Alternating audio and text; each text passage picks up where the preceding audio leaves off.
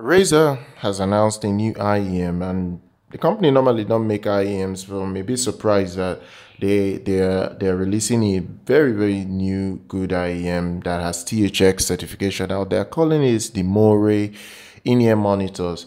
Um, this should be their first in-ear monitors. I don't think I've seen them release any in-ear monitors. I know they make headphones. That's literally what they that's literally what they've been known for. They make gaming headphones. They even make laptops, gaming laptops as well. They're just a huge organization. So now this Razer Moray is a very fine in-ear monitor. It looks quite good. Comes with THX certification. Now this THX thing isn't something to be wild about, because so many companies now tend to slap this THX certification on almost anything now, that it's just becoming almost non-unique as it stands. It's not, it's just almost certainly what every look. It's cool to have THX certification, but when it becomes a normal thing now that everybody has THX certification, I just worry about the certification in general. Like companies now want to just have the THX certification, especially Razer. They love THX. For some reason, they like THX on any of their product, and maybe they feel it gives them a bit of the swag to their products. So I don't know. Now the company claims that the certification assures listeners that right out of the box, the Moray will deliver very good quality, consistency in sound performance. The Moray also is designed to deliver very clear vocals. You have good dialogue presentation with distortion-less free listening experience. It's a hybrid. The Moray comes with one balanced amateur driver, and that it just literally handles your treble. Then you get your bass performance that's handled by the dynamic driver. It's coming with a dynamic driver that will deliver very good bass presence.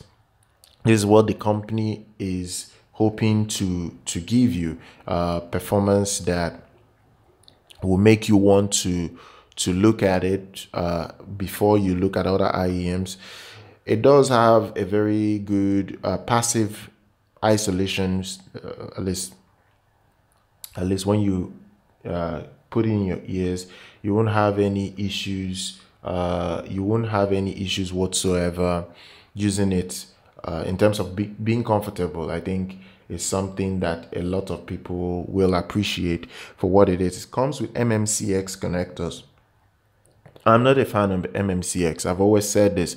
I do not like MMCX on earphones, but this is coming with MMCX. So I don't know how long it will last. Most people, it's just I've had bad experiences with MMCX. I've never really appreciated that connector. I would have wanted them to use 2-pin, because I know with 2-pin, I'm going to get a long time of usage from the earphone. But with MMCX, it could still last. It might not last. It all depends on the quality of the MMCX connectors that they used this time. So the company claims that they have custom ear tips and a carrying case with it. So if you buy it, you get that. Then in terms of impedance, it's 32 ohms. It has a 106 decibels sensitivity, so it's easy to drive. So that I don't think anybody would have issue using this at all in their setup. If you game a lot, this is what the company wants you to enjoy. It's a wired in-ear monitor for gaming.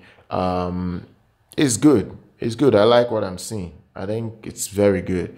I'm going to drop details, even where you can purchase it. Currently now, you can get it from 2 stores as it stands.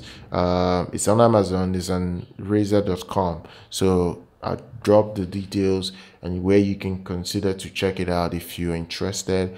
If you buy it, the accessories you get inside, you get a pouch, you get you get 3 sizes of ear tips: small, medium, large.